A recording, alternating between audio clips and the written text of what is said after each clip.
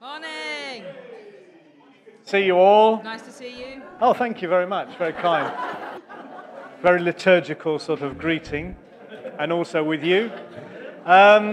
It's Palm Sunday today. Yeah. So we're celebrating that time with Jesus coming into Jerusalem on the back of a donkey. Absolutely incredible when you think about it. The humility of God and coming in, people waving their palm branches and celebrating. There was all sorts of things ahead of him, but this was a day when he was recognized as the king. And we're going to, rather than just going through the, at Christmas and Easter, we have our readings, don't we? And it's good to have those readings and think about them and meditate on them. But also sometimes in the familiarity, you can lose an understanding of what was going on. And so this morning, we've got a short video that's been produced by some people called the Skit Guys. If you ever want to get some good resources, look at the Skit Guys website.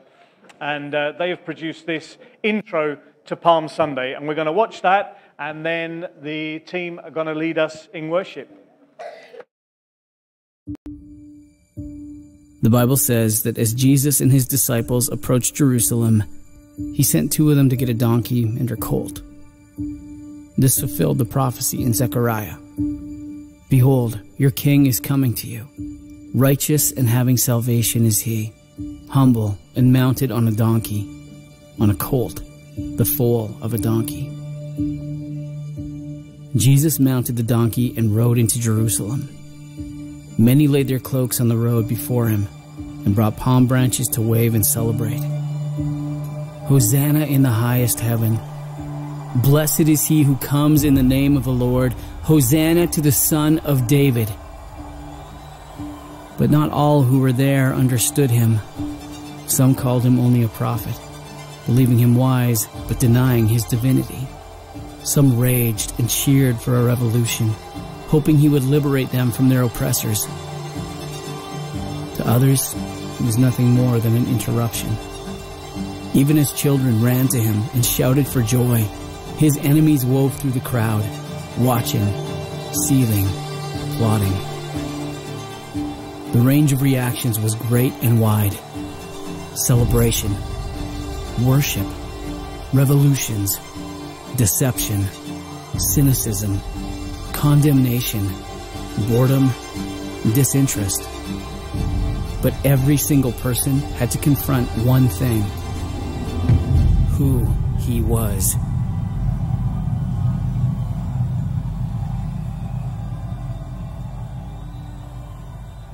Behold, your king is coming to you.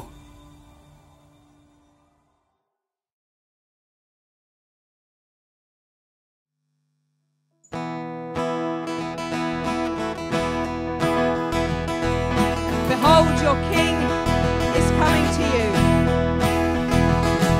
I'll raise a hallelujah in the presence of my enemies. I'll raise a hallelujah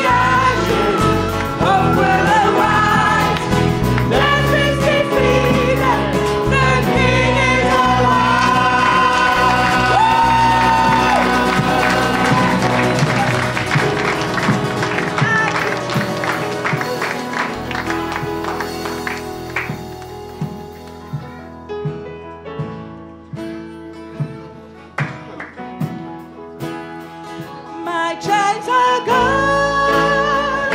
I've been set free. My God, my Savior, has ransomed me.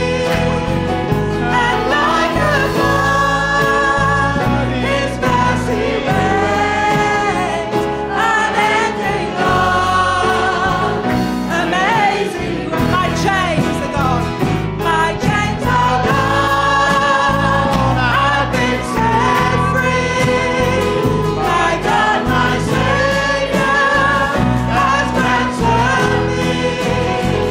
And like a flood, His mercy reigns, unending love, amazing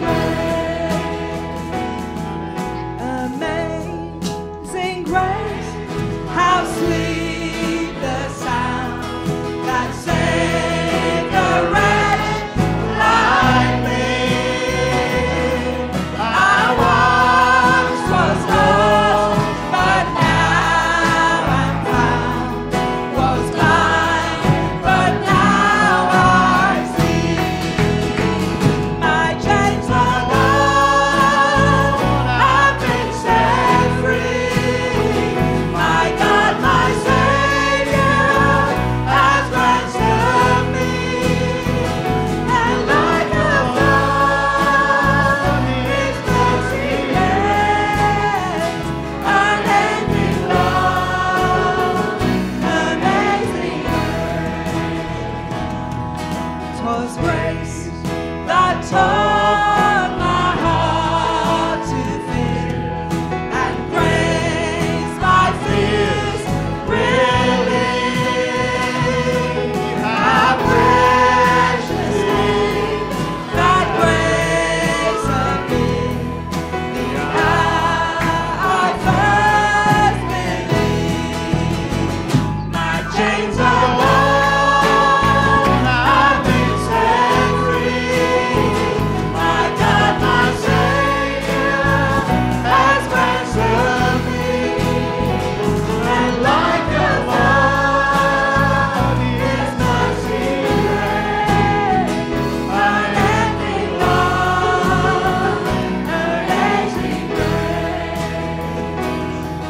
The Lord has promised good to me.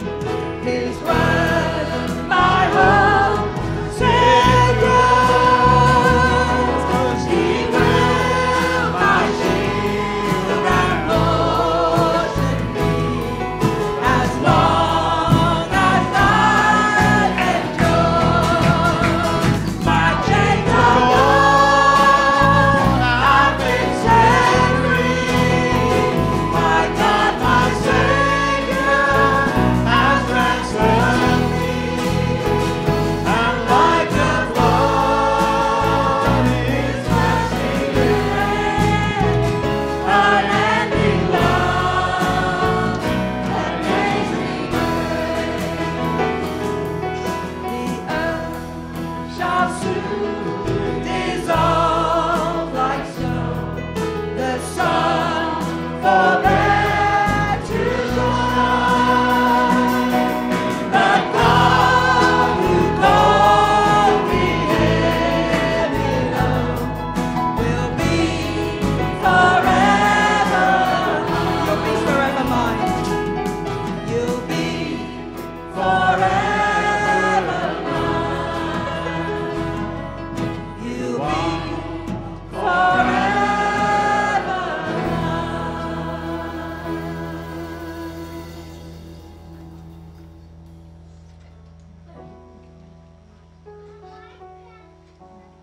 Jesus.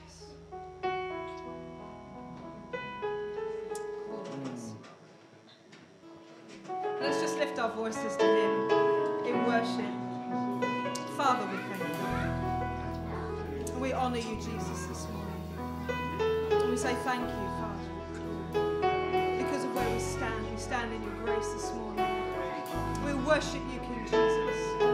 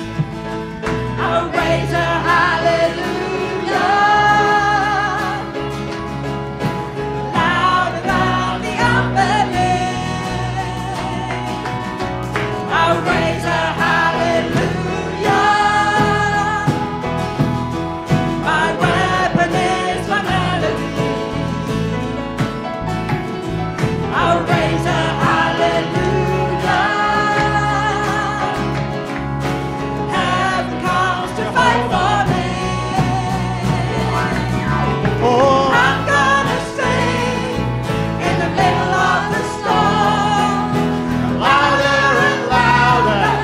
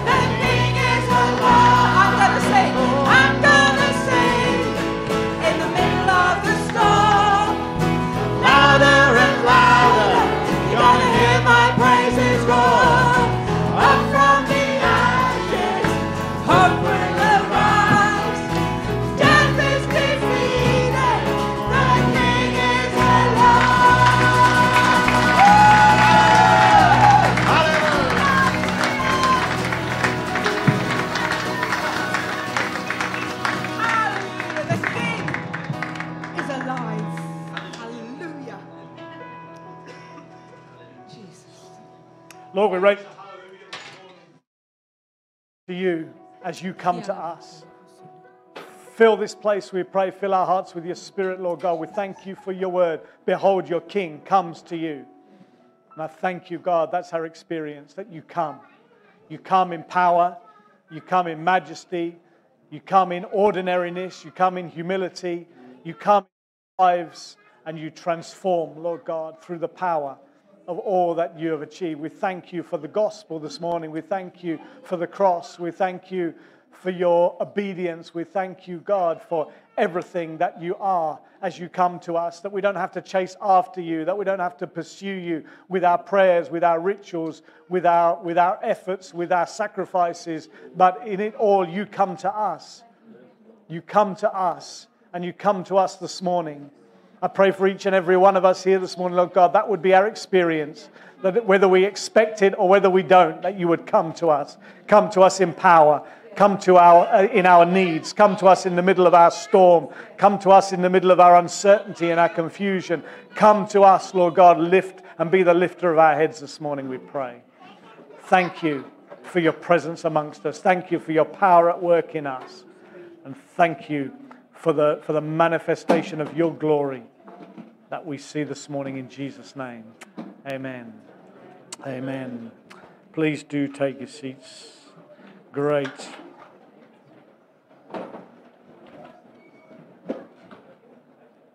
That was the words just coming over and over again. Behold, your King is coming to you. Your King is coming to you. Like I said, as I was praying there, we don't have to pursue him with all of our efforts of searching for him. There's a song that we sing in Zambia saying, I search you here, there. I turn around, you here, there. And wherever we go, we look for him. But in actual fact, he comes to us in power. And he's come to us this morning. And so let's open up our hearts to him. Just a few notices, because it wouldn't be Palm Sunday without notices. Today is our missions offering. And our missions offering, that means all offerings given today, and then for the rest of the day online, we'll go to the mission partner project that we have this month, which is for Pastor Solomon and his work in Delhi. And so we're going to be watching a video a little bit later on, just before the offering, with the details of how that offering will be used. Today at 4 p.m. there is the afternoon service, the sort of more interactive time that's led by the Wilson family, and that will be here at 4 p.m. If you're already part of that, you'll know about it. If you don't and you're interested, then we can certainly give you more details if you let us know. WhatsApp prayer meeting tonight at 7:30. That is a prayer meeting conducted on WhatsApp, so hopefully you're good at typing. You can do the voice messages and all of that. But if you are part of that group, again, you'll know all about it. If you're not part of it, but it sounds interesting and intriguing that you'd like to be part of that, then please do let me know, and we can point you in the right direction. Next Sunday, it's Easter Sunday. And it's going to be an all-age service. So there's going to be no separate children's work, no separate youth work. We're all going to be together. Yeah, we like that. And so that's going to be next week. But during the course of that offering, we're going to take up another special offering, which is for Ukraine and for the relief efforts and all sorts of other purposes in Ukraine. And so again, more details will be given next week. But just so you can be aware and prepared, there will be an offering for Ukraine during our all-age family service next week. On Thursday this week, the 14th of April, we have got our MCF Family Night. And that will be here. That is on Maundy Thursday, and so we will also be having communion together on that evening. So please do come if at all possible. It's going to be a great... Apparently the Queen gives money to people on Maundy Thursday, but I don't think we'll be giving money away. But we will have our all-age... It's not real money. Oh, it's not real money, that's right. Well, we can do that. We're having one of our CLCs who's 101 honoured by the Queen at Windsor Castle on Thursday. Oh, very good. Yes, in the morning money. Oh, well, brilliant. One of the CLC workers, 101 years old. Yes, Sandy Sanderson. Wow. 101, he's been honoured in the Monday money. Fantastic. Well, that's good news. Yep. So we'll thank God for that. There is a welcome pack. I went to get one to show you, and I can't find them. I think they've all been given away. But there are some more. We've got some more. But you see, there's an example of one stuck on the wall there. Those are welcome packs that are growing week by week as more leaflets go in. But it's like a one-stop shop for everything that goes on in MCF. It's not quite complete yet, but it's a great, nicely presented gift that you can give to anybody that is new to the church or wants to know more about what goes on in the life of the church, the varied week that we have, and one of those packs will contain as much information as we currently have available, and more will be added week by week. So please do be aware, and we'll make sure that some of those are available at the front. Easter devotions are online. They've been conducted, done by different people from the church, a bit like we did for the Christmas thing. They're going to last for 2 weeks, and they last about 7 or 8 minutes, and they're either on the Facebook platform, or they're on YouTube, or they can be accessed through the website. And so please do go and see. There's a new one every day. They started this week already. I think we're on about number, is it 4? 3 or 4? Yeah, 3. 3 today. So please do connect to that, and you definitely will enjoy and benefit from listening to those. The notices on the screen earlier on, if you were reading them, as I know you were, said that there'll be a cafe this week, but there will not be a cafe this week. So if you turn up, you might be disappointed, but there won't be any cafe. But it is it next week as well, or we're starting again next week, Graham? Oh. No cafe last week and this week. Starts again next Wednesday. All right, so not this Wednesday, but the following week after Easter. That's it. I knew there was a reason. Well, you can't get away from the fact that it is Palm Sunday, and so we have got another appearance of the Lego movie. Good Friday service. Okay, help me with that. Who wrote my script? Good Friday service. Here. 10:30. Well, I know everything. 10:30, Good Friday. There will be a service here, and it will be streamed as well. So no excuse, and so that'll be great. Yeah. So just do my apologies for that, but yeah, Good Friday service 10:30 here on this coming Friday. Right. Lego movie.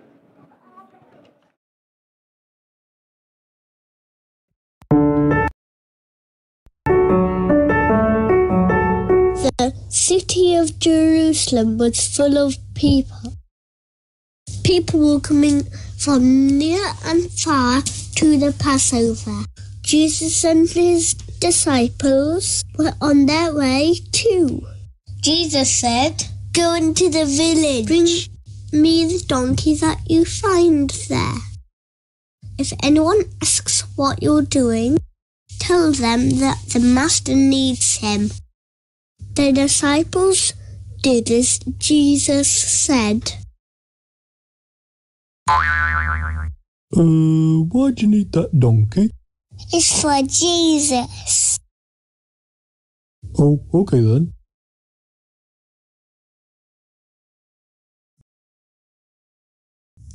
Bye. They brought the donkey to Jesus. Jesus climbed on and rode the donkey towards the city. The crowd began to get excited and ran to see him. Long ago, a prophet said that God's promised king would come into Jerusalem, riding on a peaceful donkey. The crowd with Jesus cheered and shouted. They waved tree branches and shouted, "Hosanna!" At last, God's promised king has come. As the crowd cheered, Jesus rode into the city.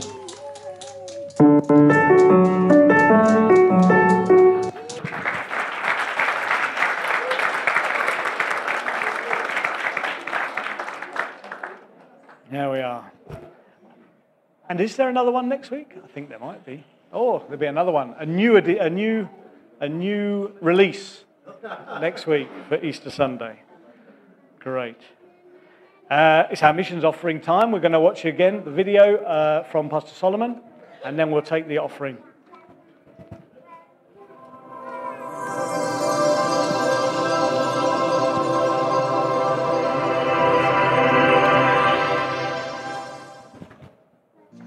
Dear MCF members, greetings in Jesus' name. You truly make incredible impact in the Flag Ministries.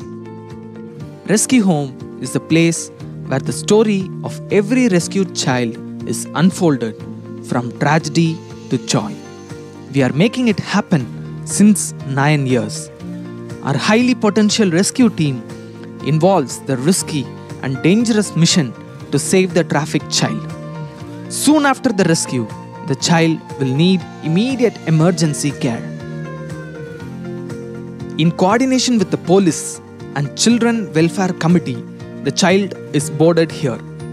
When the child reaches, they will be exhausted, traumatized, and completely filled with grief. The Flag team has made strong core values to light up their lives. This home can provide the girls respectful and dignified living. There are 45 individual beds provided with a well-furnished dormitory, 10 restrooms, kitchen with pantry, dining and utility area. There is 24/7 security. Whoever comes here are weak and fragile, and so we feed them to grow and become strong. The image of each individual is being groomed by providing them with good clothing. The formal and informal education is an effort to provide transition. They achieve their independence for future living through tailoring, beautician, and knitting classes imparted here. Besides their trauma and pain, they refresh their mind through music, dance, playing indoors. Through the counseling, their mental health is taken care and we provide psychological treatment. Our Flag team has the ability to predict the criminal incidents, which is vital for the investigation. This ability makes it possible for us to both protect potential victims and apprehend perpetrators. This led to the tracing of the families of these young lives whose lives were under peril. It is our calling to advocate to their rights and justice, and we do that until it is achieved. The children move out from us set freely from their depression, pain and trauma with transformation. By your continuous support through prayer and finances in the last year, 204 children were rescued, 161 children were restored, and 16 children were admitted in formal school education. The pandemic gave rise to closure of more than 900 churches in Delhi, and hence we planted 40 new house churches in the nook and corner of the city. This year, we are aiming to rescue 400 children and establish aftercare home for girls above 18 years of age. We can reach every milestone only through your generosity. We, the Flag family, is praying for you continuously. We are indebted to your kindness and love. Thank you to every MCF family from the bottom of our heart.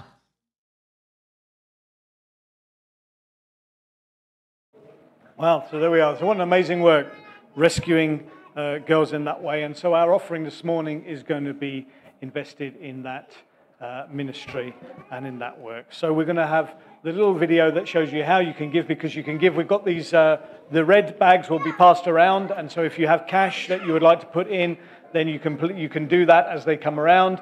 There are also ways to give online.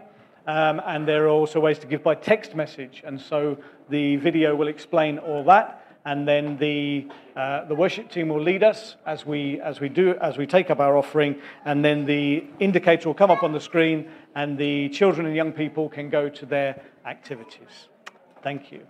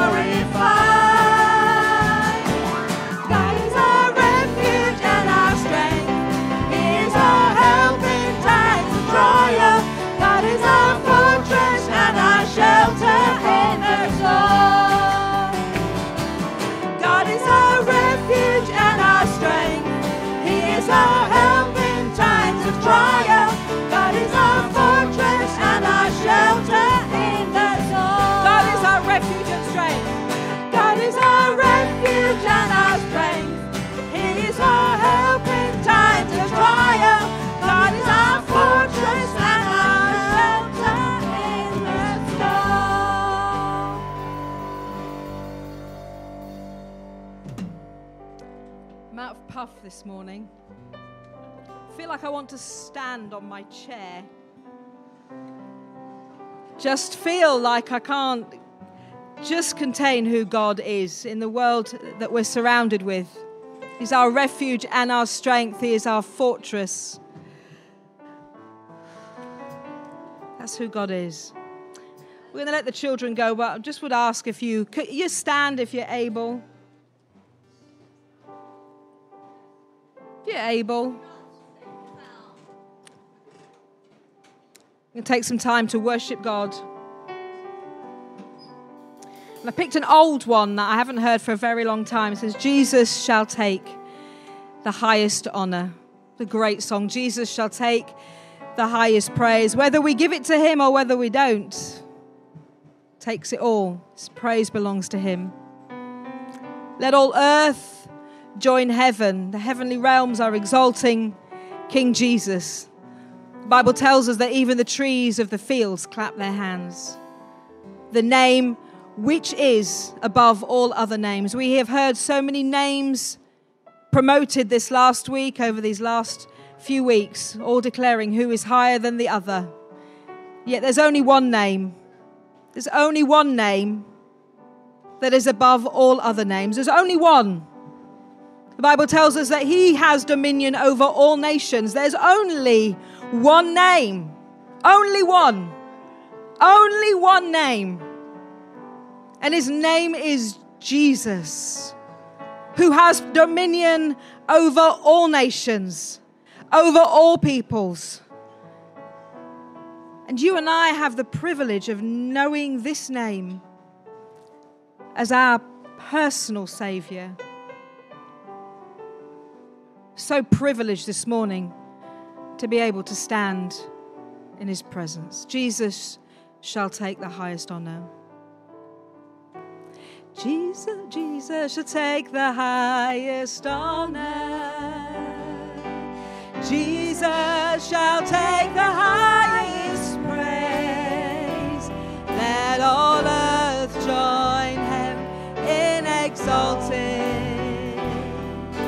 the name which is above all other names.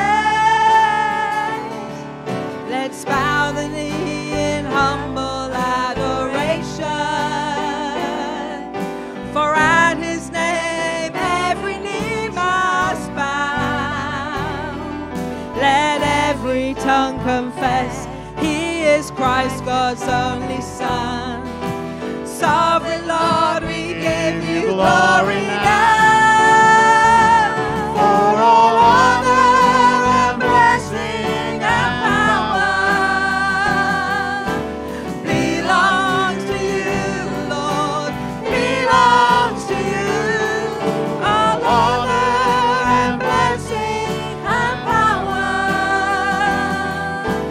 belongs to you, belongs to you, Lord Jesus Christ, Son of the living God. Jesus shall take. Jesus shall take the highest honor. Jesus shall take the highest praise. Let all earth join hand in exalting the name which is above all other names. Let's bow the knee in humble adoration. For at his name every knee must bow. Let every tongue confess he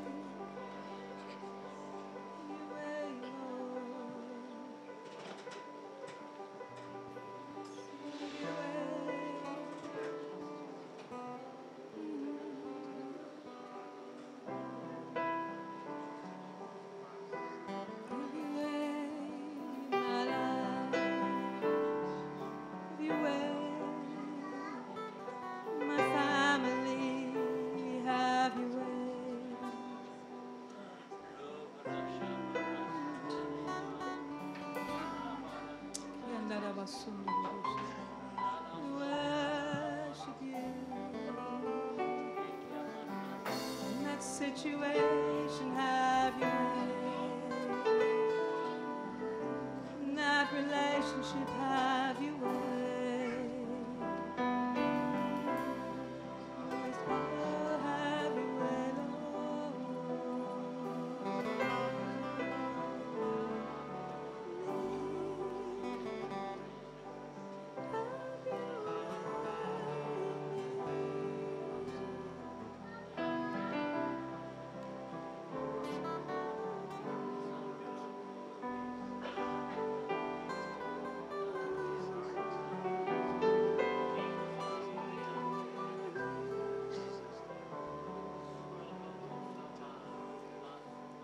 While we're worshipping, just carry on, musicians carry on playing.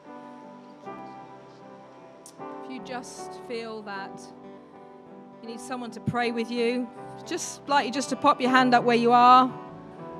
If there's a situation or a circumstance, pop your hand up. Somebody around you will just pray for you in that moment. They don't need to know all the details. We just pray the outpouring of the Holy Spirit over your life. There's somebody here with their hands up. Somebody could just lay hands.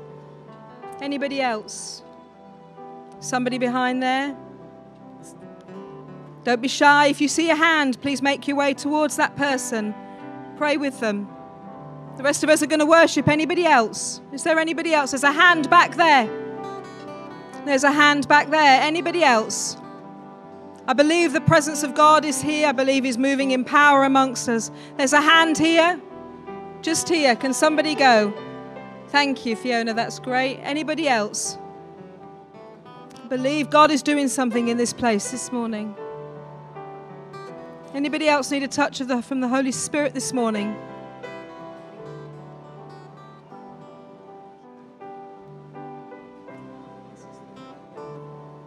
This is the air I breathe.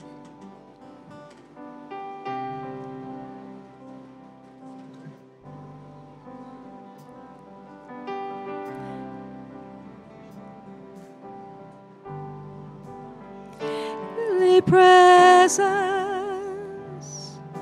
living in me. This is the air I breathe. This is the air I breathe. This is the air I breathe. Your holy presence living in me. I'm going to sing that bit again. This is the air I breathe. This is the air I breathe. This is the air I breathe. Your holy presence living in me. And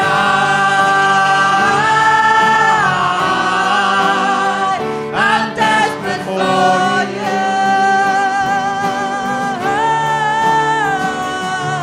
And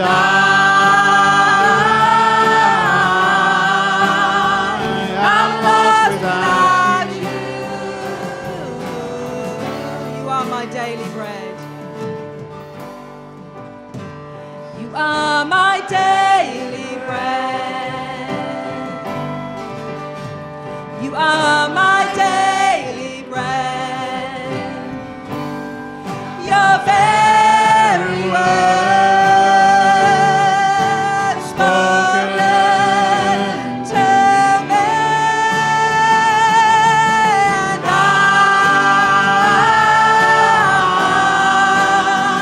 I'm desperate for you. And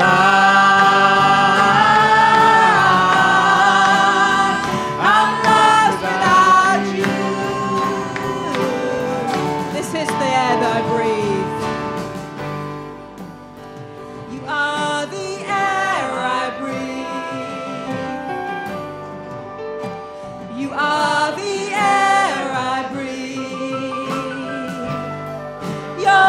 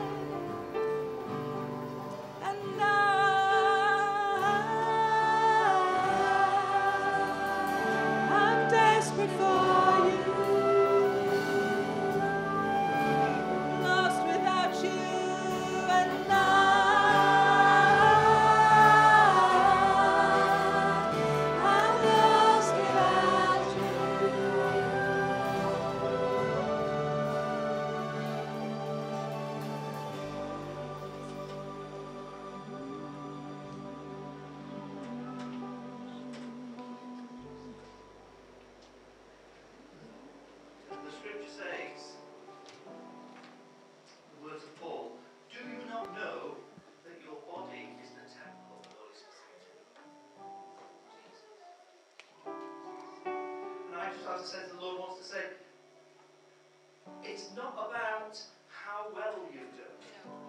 It's not about how spectacularly you may have fallen or fell or down. It's not to do whether you feel you're coping with difficult situations and circumstances, but it's simply in Jesus.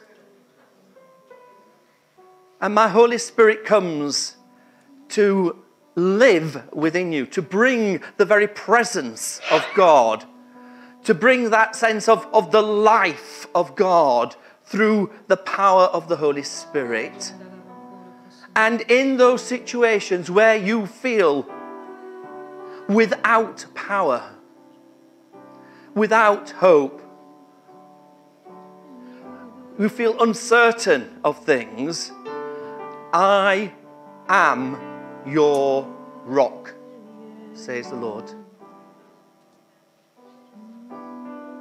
And I can do things that are far and above what you think or imagine.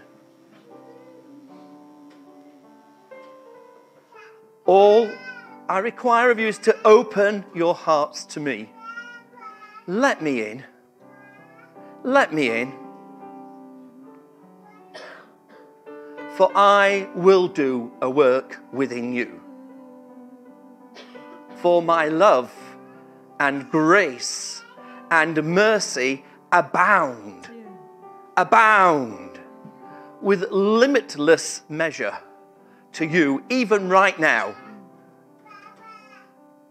Therefore, do not look upon yourselves. Do not listen to the lies of the evil one, but look to Jesus and receive that life, hope, power, and presence that only I can give you, says the Lord. Sometimes I sort of feel or see something and I feel that God wants to say something. And early in the service, I was sat there. There was a young lady, I don't know her name, little girl over here with a T-shirt on. And it says, I give myself permission to be fabulous. And I really feel that's the essence of what Roland's just brought. Yes, we can sometimes feel that we are lost, we are sinners, we are hopeless. But because of what Jesus did on his death and resurrection, we are fabulous. Because that's what he says about us. Amen.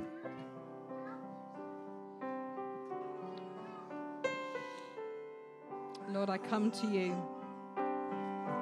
Lord, I come to you. Let my heart be changed, renewed, flowing from the grace that I found in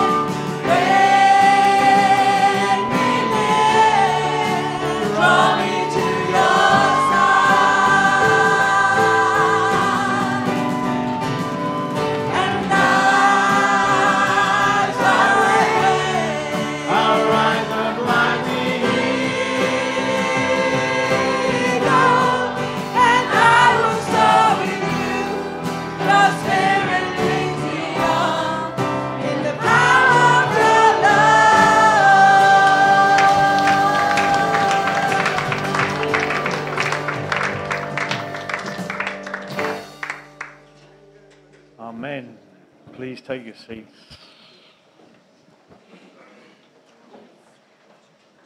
I realise in the relaying of notices and things like that, there may have been a little unclear on the family meeting on Thursday. That is actually not so much as a service, but it's a coming together. We'll have the communion, as I said, but it's also it's like a bit of a, if I say business meeting, that might put you off, but it's like a review of where we have come from, where we're at and where we're going, financial updates, things like that. Important stuff in the life of the church family.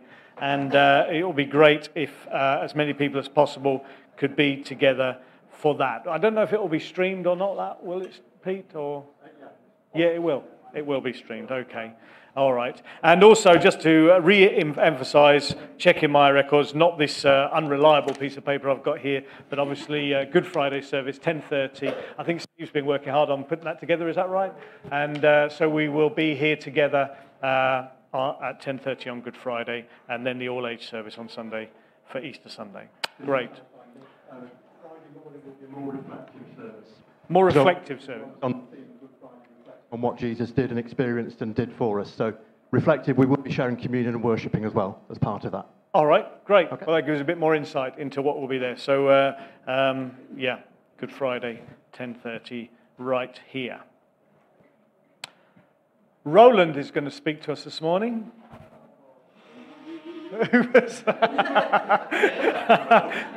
Well, I'm looking forward to it, Roland. You knew who it was, didn't you? I did recognize the voice. Right, let's pray for you. The spirit of encouragement.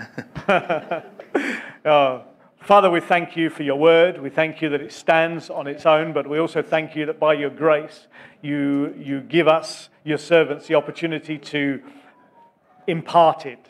And I want to pray for Roland this morning that you give him the power and the grace to impart what is on your heart for us this morning as he speaks your word to us. In Jesus' name, amen.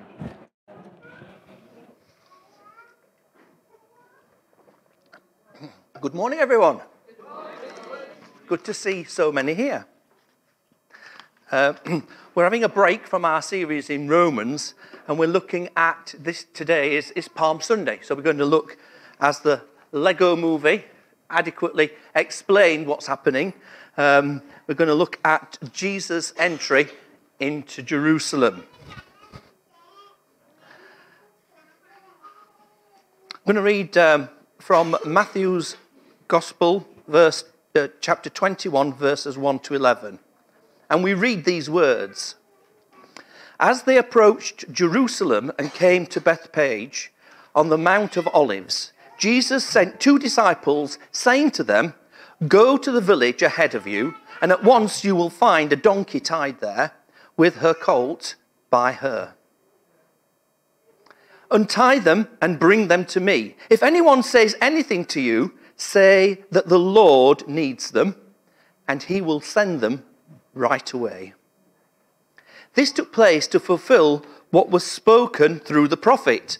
Say to daughter Zion, see, your king comes to you gentle and riding on a donkey, on a colt, the foal of a donkey. The disciples went and did as Jesus had instructed them.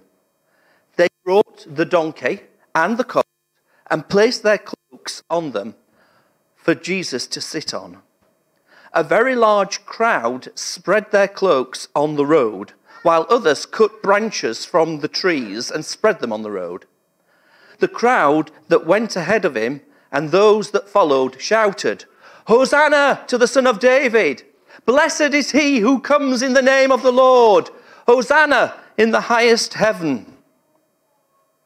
When Jesus entered Jerusalem, the whole city was stirred and asked, "Who is this?" The crowds answered, "This is Jesus, the prophet from Nazareth in Galilee." Whilst we're taking a break from our series in Romans, I think it's very fitting after what we've seen in those first 7 chapters of Romans that we now come to reflect on the ministry, life and ministry of Jesus. We've heard that Paul made the case very clearly that we have all sinned and we are cut off from God. We are excluded from that relationship with him. And we could do nothing about that ourselves, but God.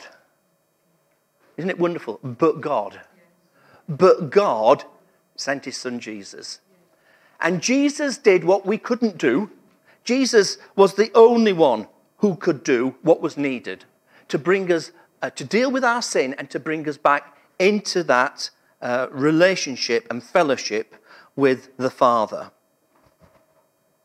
And this is what we see as we kind of celebrate and recognize Easter, as we come up to Easter. This is a foundational, fundamental, bedrock foundation in our Christian life and belief.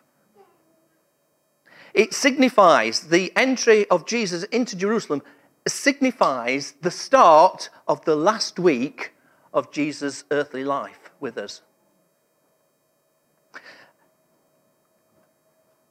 We're told in John 3:16, for God so loved the world that he gave his one and only Son, that whoever believes in him shall not perish, but have eternal life.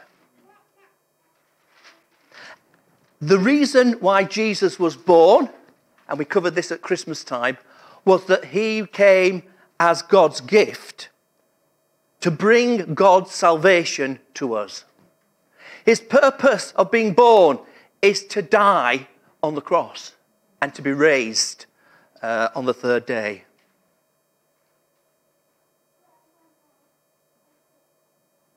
And in Jesus' mind, he's already determined, he's set his face to go into Jerusalem, knowing what's going to happen when he gets there. He's taken pains over quite a long time to try to explain to his disciples, I'm going away, but you won't be left alone, and all that kind of stuff. And, well, where are you going to?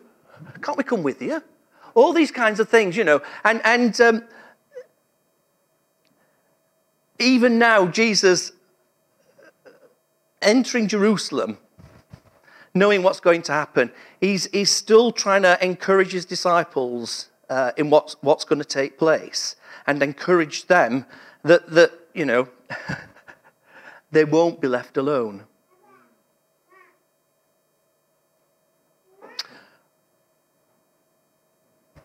Jesus is the Messiah. We all, each and every one of us, need a Saviour. And that's Jesus. So, let's look at this passage. I think there's 3 or 4 points quickly. First of all, the King is coming. The King is coming. It was true then. I think there is a sense that the King is come amongst us even today. But there is also that future promise that he is going to return. It'll be a completely different thing to this. But there is a sense that Jesus is preparing himself to be revealed, or to reveal himself as God, the King.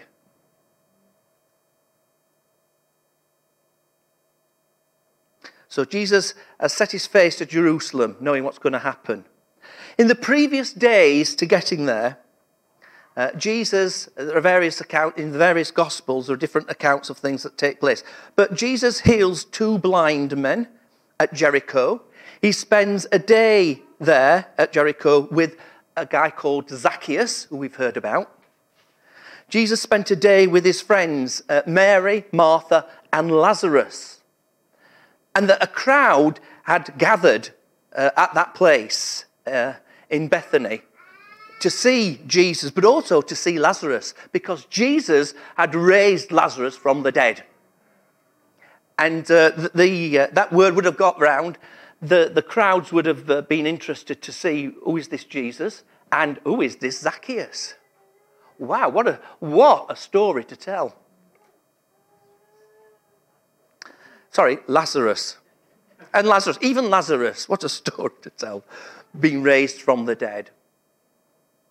Also at that time, Jesus and the disciples had a meal at the home of Simon the leper.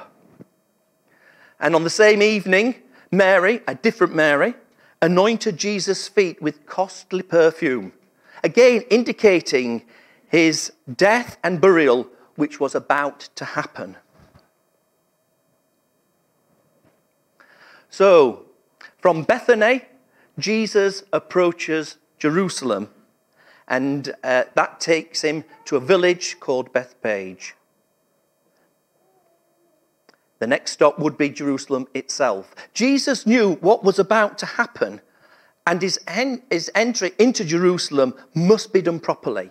So Jesus sends two of his disciples into the village on an important errand.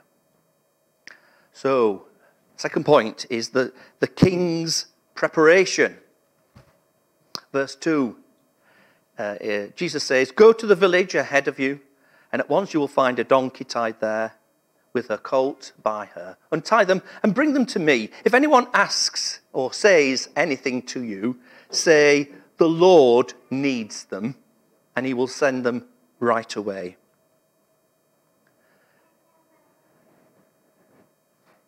Just that expression, "the Lord needs them." Jesus is the ruler of all, the master of all things, and he needs them. It was not a request. It was not a plea.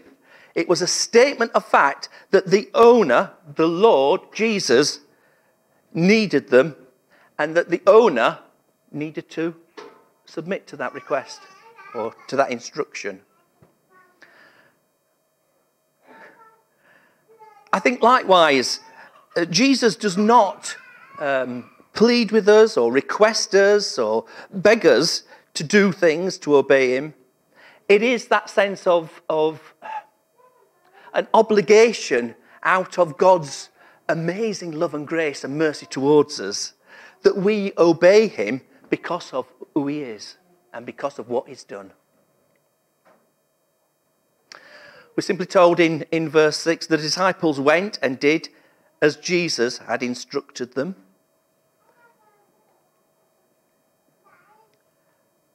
For the disciples, it was a clear instruction.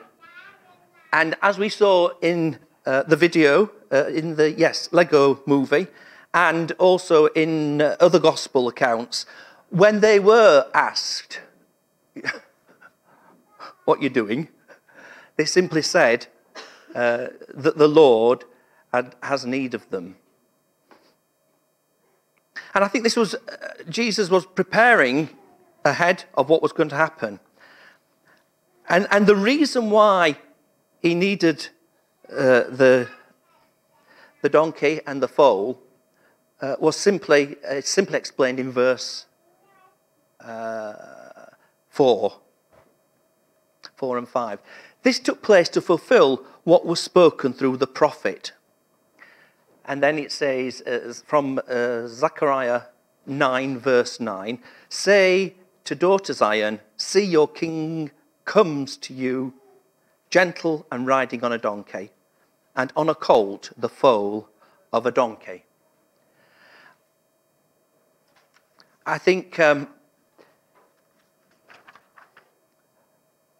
are many prophecies about the coming of the Messiah. There are many prophecies about Jesus, what he would do, what he would bring about through his ministry. But this prophecy refers to Jesus as the Messiah, as the King that would come to bring salvation and to deliver the people from sin. Jesus would ride into Jerusalem in a very humble manner on a colt of a donkey. Now, this is very peculiar because ordinarily a conquering king or ruler would come riding a war horse. And he would come accompanied by an army, well equipped and with weapons. But Jesus comes in a very different way.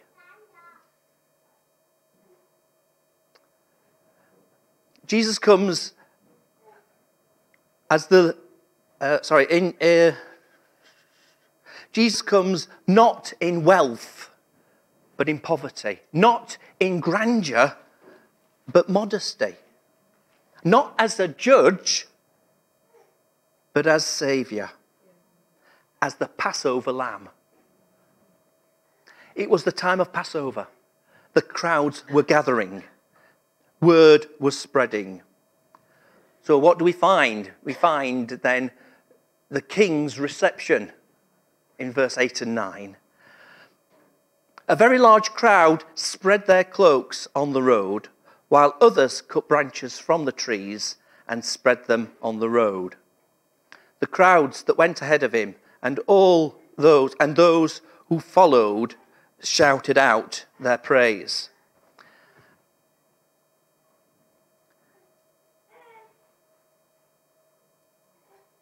When Jesus comes into Jerusalem riding on the donkey, the response is immediate. The crowds had already gathered in Jerusalem for the Passover. They saw what the disciples were doing, putting their cloaks on the donkey and the foal for Jesus to ride on. And the crowd responded accordingly. Immediately, they were spreading cloaks on the floor and cutting down palm branches to spread on the road. And this was a sign of honour and respect.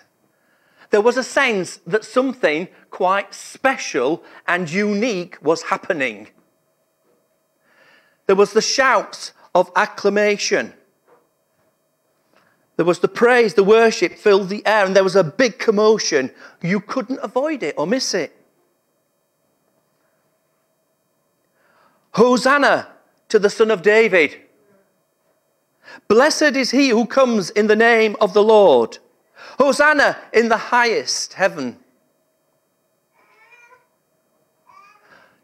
I don't know, perhaps if we were there, we'd start up with Hosanna to the Son of David. Hosanna to the King of Kings. Glory in the highest heaven, for Jesus the Messiah reigns. The other song, blessed is the King who comes in the name of the Lord. Blessed is the King who comes in the name of the Lord. Yeah. Or perhaps we might even sing, Hosanna,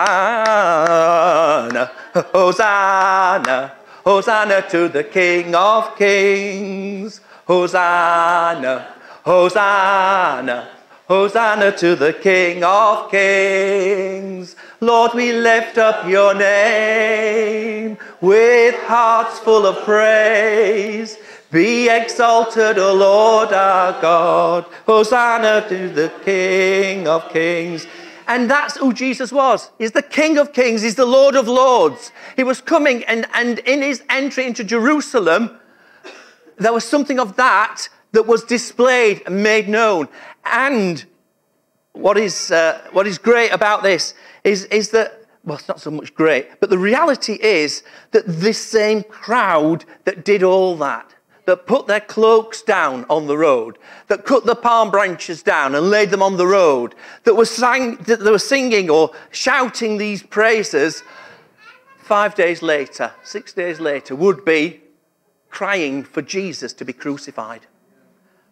The crowd were very fickle. Isn't it interesting?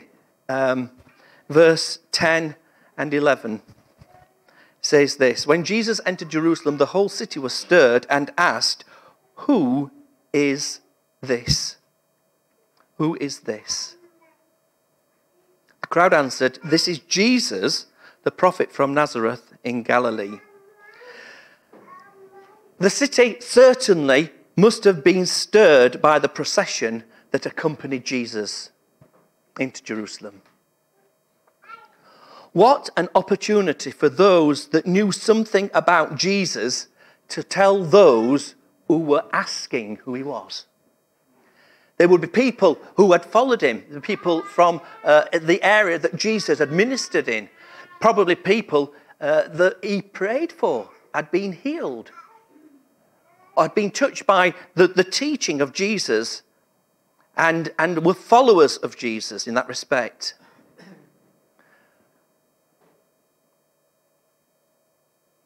Isn't it interesting that when asked, who is this, or who is this king, the reply was simply,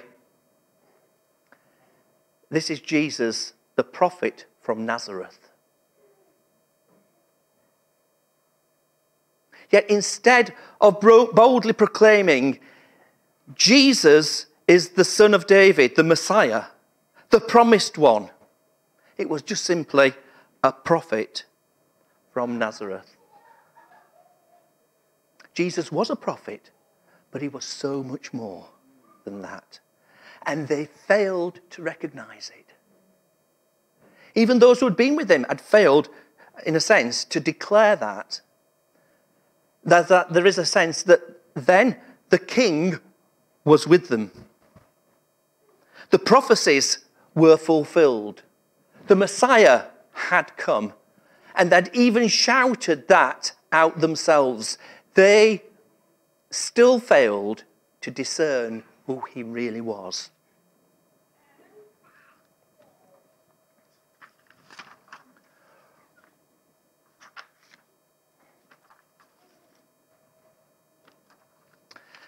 And I have a feeling there's not much difference today, actually.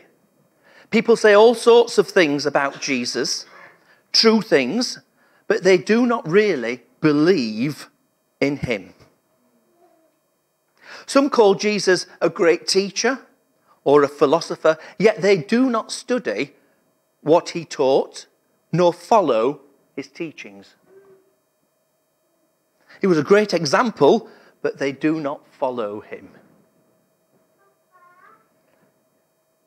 And I guess for us today, it's a warning. Don't be like the fickle crowd that surrounded Jesus that day, proclaiming one thing, but not acting in accordance with what they knew about him and what he'd done. If you know Jesus, then we can boldly proclaim who he is and what's he done in our lives. This is our testimony. This is our story. Nobody can contradict you. It's your story. It's what you have known.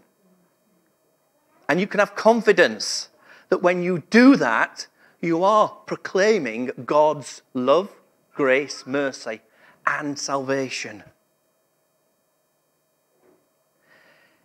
If you're not sure about who Jesus is, then it's good that you recognize that, but it's also good that you find out who he is. And maybe you can speak to people that you know, or if you want to, on our website, you can contact us, and we'd love to share some information and talk to you and to help you.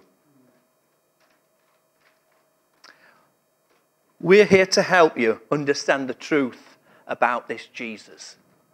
And we're here to help you to understand and to know that truth of God's word applied in our lives today.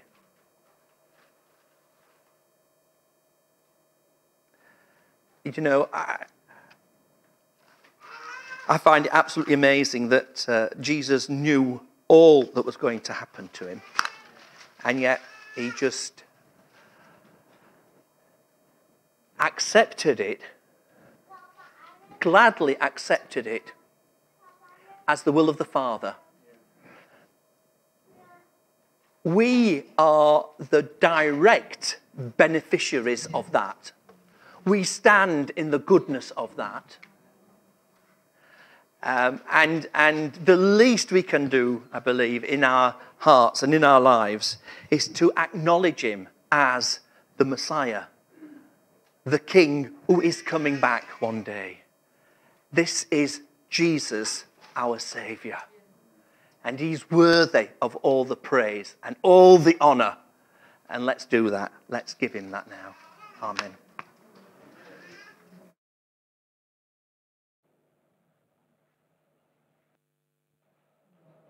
Thank you, Roland.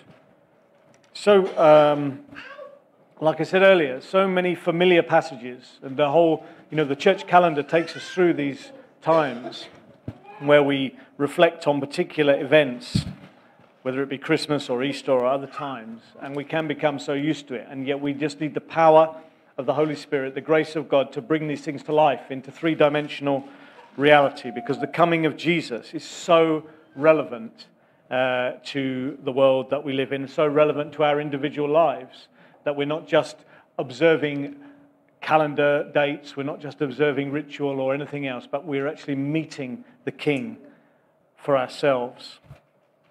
And as we respond and as we pray, I read just this morning, a prayer that Pete Gregg from the 24/7 prayer has written. And it's an interesting one, really brings something to life. It says this, it's called a street prayer for Palm Sunday. Gentle Jesus, find us today in the welcoming committee. No stretch limo, just a scratty borrowed donkey. Celebrating the astonishing humility of divinity, anticipating the ultimate victory of the greatest victim. Man of the people, champion of the underdog, subverter of Caesar's twisted systems, you appear to be the God who comes to us veiled in the mundane, disguised as our own little lives. Come today to Borodyanka, to Donetsk, to Mariupol, to Kyiv. Gentle Jesus, King of Kings, we need another way. There is static in the air, the strangest sense that these streets, these schools and houses will somehow soon erupt if we won't cry, Hosanna. And I think there's a real sense in which we need to be aware. We are aware, I know we are aware, but to remind ourselves of the times that we live in. Because when we listen, we hear the wars and rumors of war, and we see the things on our television screens, and we see the suffering and pain that there is in Ukraine and in so many other places. And we can just wish that it wasn't so, and we wish that things would be more peaceful, and we wish that we would go back to before these things happened. And yet Jesus said, when he talked about wars or rumors of war, he said these are birth pains.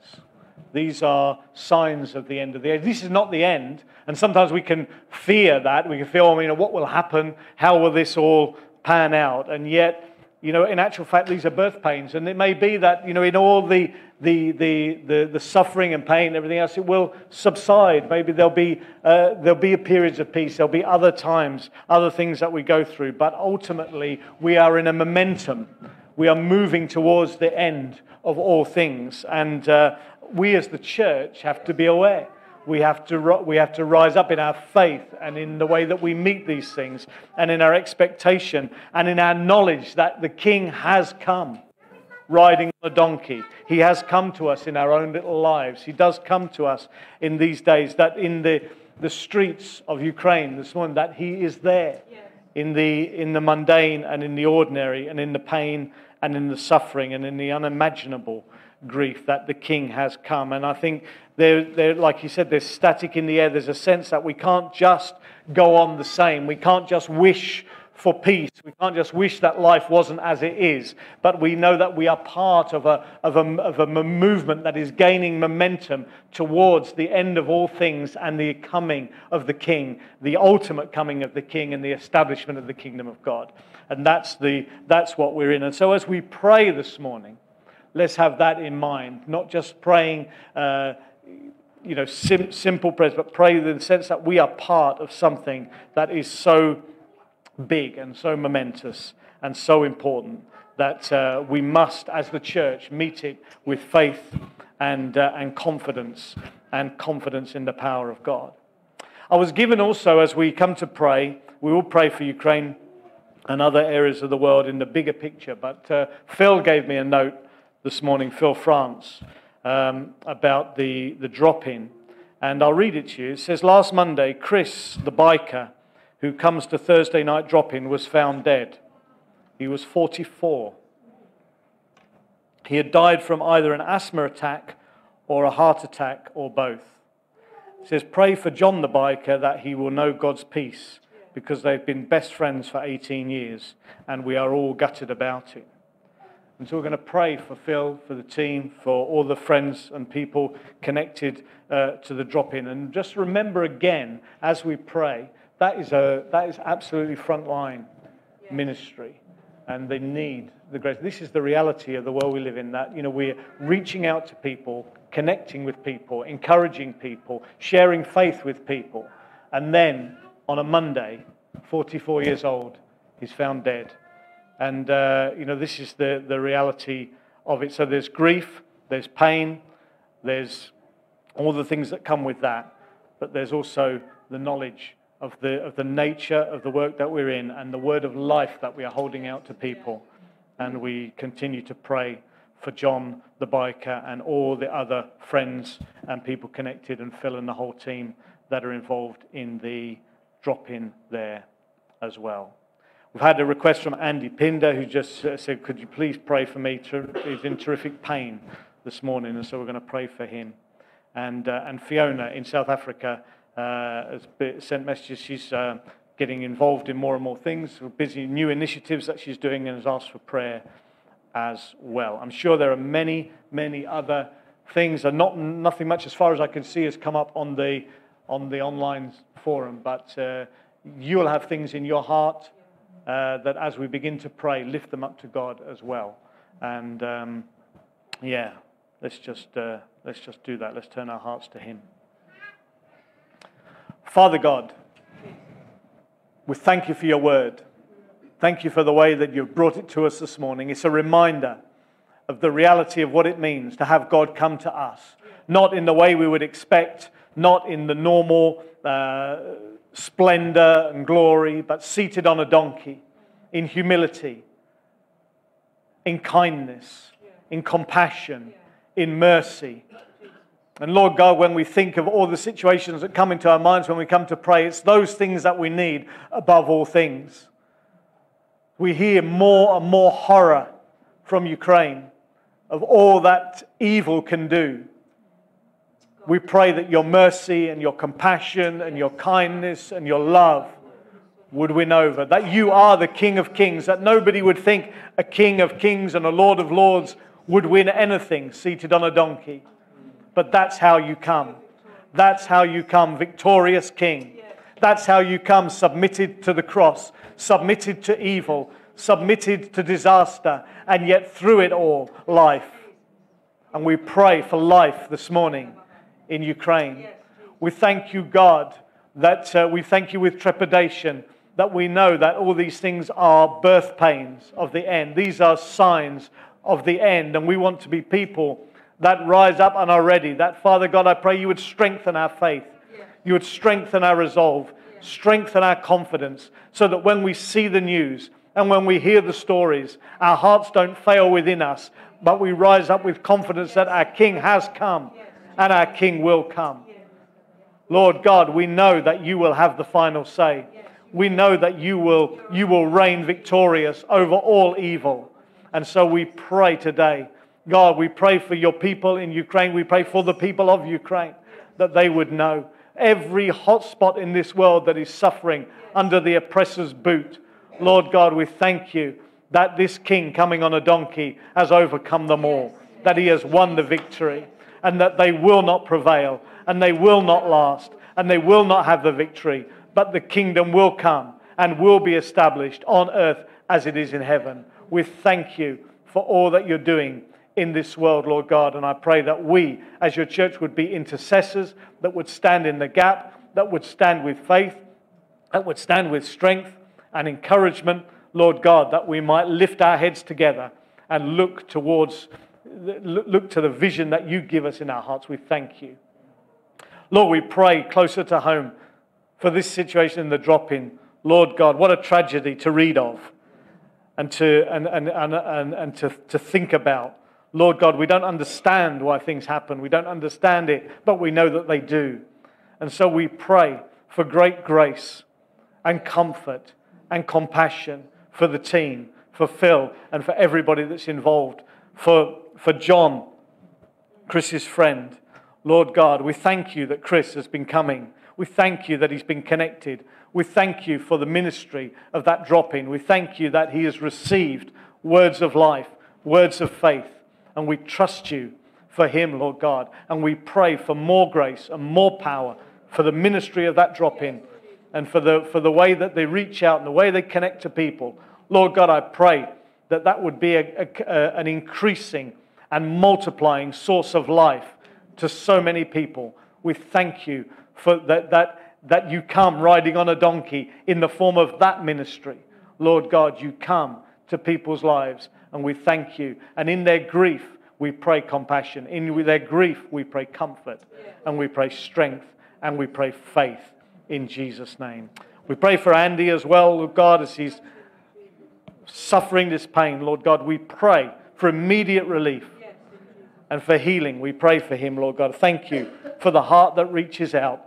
So often we just think, oh no, we don't want to mention it, we don't want to trouble whatever, but rescue comes when we ask for help. And I pray for him as he asks for help, that you will meet him and you will touch him and you will heal him in Jesus' name. We pray for Fiona this morning and just ask God that as she's out there, she'll be feeling all the things that she does about, uncertainty and insecurity and loneliness at times, but yet thank you for the confidence of the call upon her life. And we pray, God, that you give her the strength and the resources and the grace that she needs to do all that you've called her to do. In Jesus' name, amen. Amen. Yeah. Are you ready? Good. Always ready.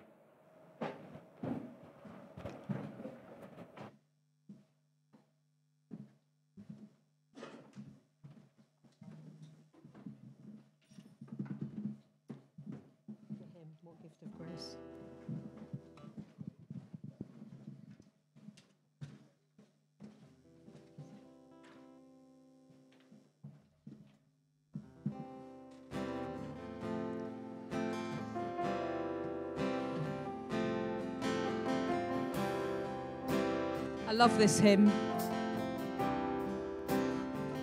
What gift of grace is Jesus my Redeemer? There is no more for heaven now to gain. He is my joy, my righteousness and freedom, my steadfast love, my deep and boundless peace. To this I hold, my hope is only Jesus, for my life is wholly bound to His. Oh, how strange and divine, I can sing all is mine, yet not I, but through Christ in me. The night is dark, the night is dark, but I am not forsaken, for by my side the Savior He will stay. I labor on in weakness and rejoicing, for in my need His power is displayed. To this I hold, my shepherd will defend me. Through the deepest valley He will lead. Oh, the night has been won, and I shall overcome, yet not I, but through Christ in me. We're going to sing verse 2 again. That's my favorite one. The night is dark, but I am not forsaken, for by my side the Savior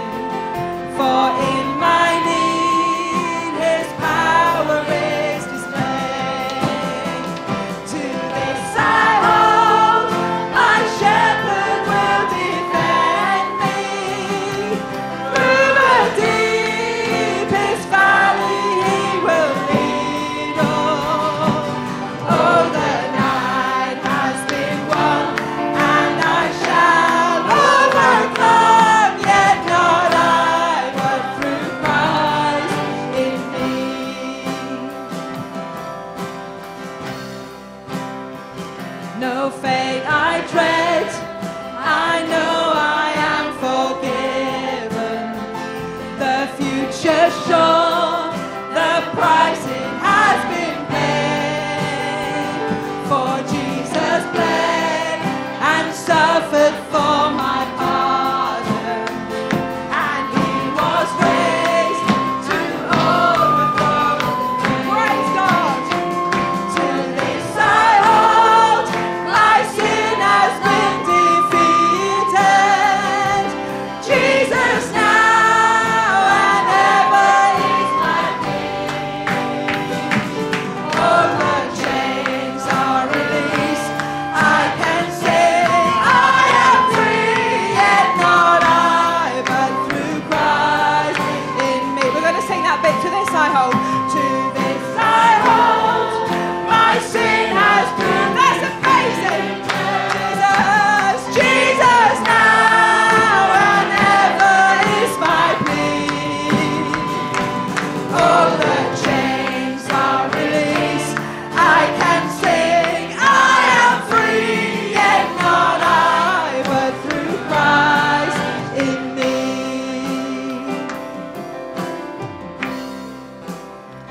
With every breath, I long to follow Jesus, for he has said that he will bring me home. And day by day, I know he will renew me until I stand with joy before the throne. To this I hold, my hope is only Jesus. All the glory evermore to him. When my race is complete, still my lips shall repeat, yet not I, but through Christ in me. To this I hold, to this I hold, my hope is only Jesus. All the glory evermore to him. When my race is complete, still my lips shall repeat, yet not I, but through Christ in me. When my race, when the race is complete, still my lips shall repeat, yet not I, but through Christ in me. Yet not I, yet not I, but through Christ in me. Yet not I, yet not I, but through Christ in me.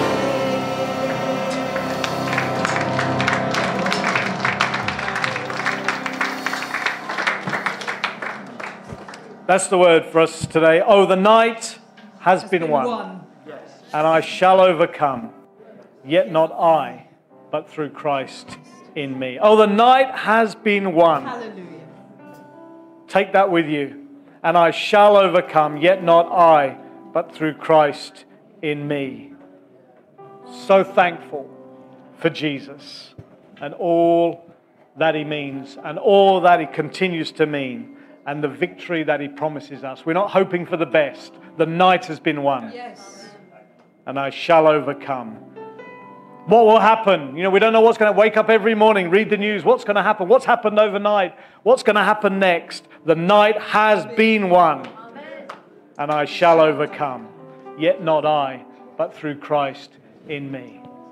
God bless you. And look forward. We've got a busy week ahead. So we'll see you family night, Good Friday, and then Easter Sunday next week. Amen. Thank you.